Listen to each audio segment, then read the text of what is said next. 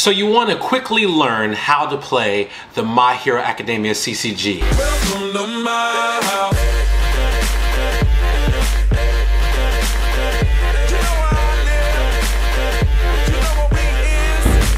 What's good, everyone? It's your boy Ty here with a great video for you guys. A lot of you new players that just have gotten excited about this game, the My Hero Academia collectible card game. But before we get started in that, make sure you like, comment, and subscribe. If you have not subscribed yet, make sure you click that notification, all right? And on top of that, if you want to support, make sure you look down below. Any ways of being able to be a part or support and donate whatever you want to, because I'm only doing this by myself, all right? Other than that, let's get into the video. So you're probably new to the game, you're really excited, you really love My Hero Academia, you're just like, oh my gosh, I just gotta get it. Whether you got the rival deck or whether you just bought a booster pack and you're like, oh, I have no idea what these things do. And you realize, I don't know how to play the game. I'm gonna teach you how to play this game. Here we go. Right here, we got the character card. They have each character have their own hand size, their own health, the difficulty of the card. They have a block modifier, and they have a control check. Now these don't matter as a character card right now. You will understand later on. I will get into that. Each character has their own 3 symbols, which they are unique symbols and their own abilities. Now, here's the thing, just to let you know, whatever your maximum health, you cannot go past that. Just understand that. Even if you're getting life, you cannot go past that. Now, moving on. As we're getting started, the first thing you do, your character goes into the left side over here, your deck is on the right side, and then you have your discard pile over here, or it might be over here. You have your card pool up here, and you have your staging area down here. When beginning a game, both players draw up to their hand size. My hand size is 6, so I draw up to 6 cards. 1, 2, 3, 4, 5, 6. Both players get to mulligan. They take whatever cards they don't want and they put it on the bottom of the deck, draw back up to your hand size, then shuffle your deck and continue on. Because we are just introducing everything, we're not going to go into detail right now. There's nothing to really put back. This is an okay hand. The whole object is to bring your rival's character down to 0. You have phases. Right now, you have the start phase. Whoever goes first does not do ready, and they don't do any of that, and they cannot attack during their first turn. You start with your character committed. You draw up to your hand size, which I do. Draw up to my hand size. It is now beginning the combat phase.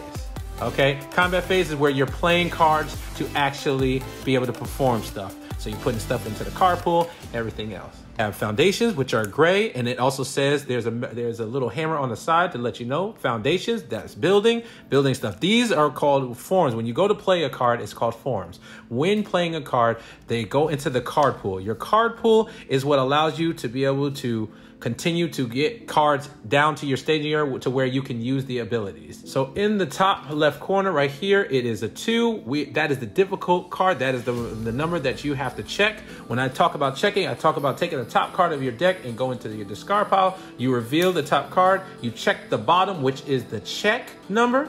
This is the control number.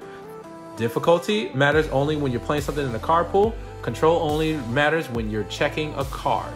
All right, moving on, that goes to the discard pile, and you continue on. This is called the progressive difficulty, so as many times as you play a card, it gets harder and harder to play.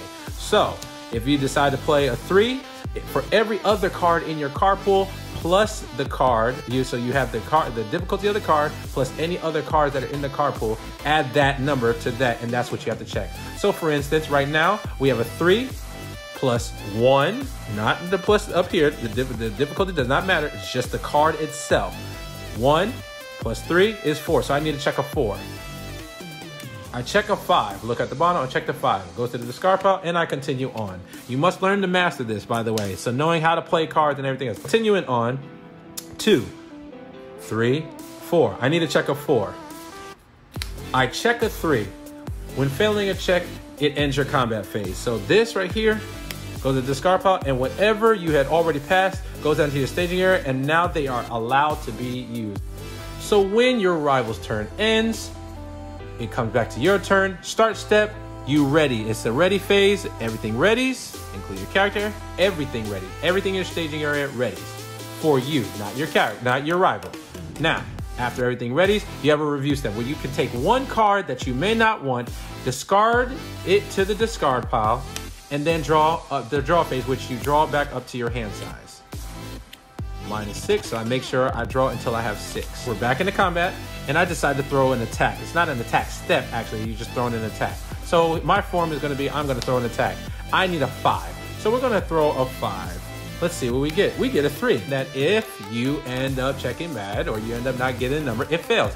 But the beautiful thing about it, about foundations, not only do they have abilities, but they aid in kind of mitigating the whole luck factor of the game. So, for instance, for each foundation you have, if you want, you can commit that. And for each one that you commit, you add a point to the check that you just checked to help you pass the check. So, in doing that, I check the 3. I'm going to choose 1 and 2. Add 2 to the 3, which makes it 5, which all I needed was a 5, and it is a successful check. We now enter into the enhanced step. Both you and your rival take turns buffing and debuffing the attack that is played.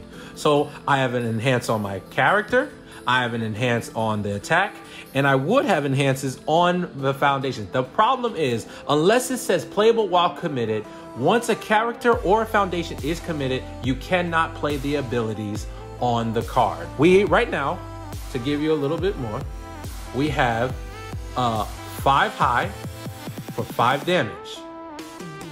Speed, this is, when I say 5 high, that means the speed. Speed is important because it is the important part of being able to cause your opponent to decide if they're going to be able to block your attack or not.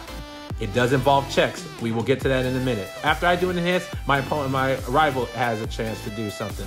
Then we keep going back and forth until we have absolutely no more enhances. After that, we go to the block set. So when deciding how to block an attack, such as this, it will be the speed plus the block modifier, or the block that you would see on the card right here. Anything that has a block modifier, this is what is called a block modifier.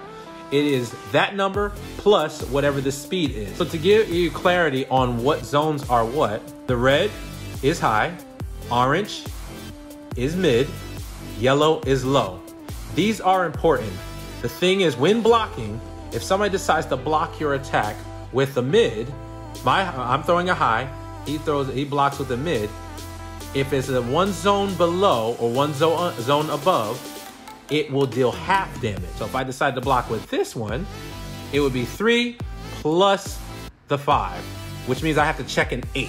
So if my opponent has to check an 8 to block this, they would literally count, they would take the top card and make a check and see if they have it. 3. If you fail the block, the card goes to the discard pile and you take full damage. If it's in the same zone, as long as it's in the same zone, it is completely blocked and you take no damage. If it's 1 zone higher or 1 zone lower, then you will take half rounded up.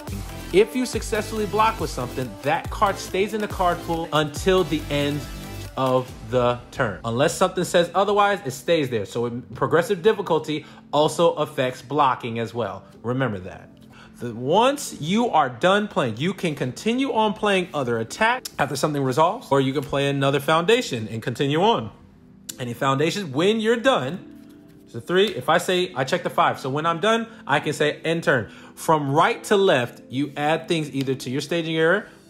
Attacks do not go to the staging area. If any attacks that dealt damage go under your character, and they're called momentum. They're attacks that require you to pay momentum, which means discarding a momentum to the discard pile to make your bigger attack bigger or something really special. Anything that does not deal damage goes to the discard pile.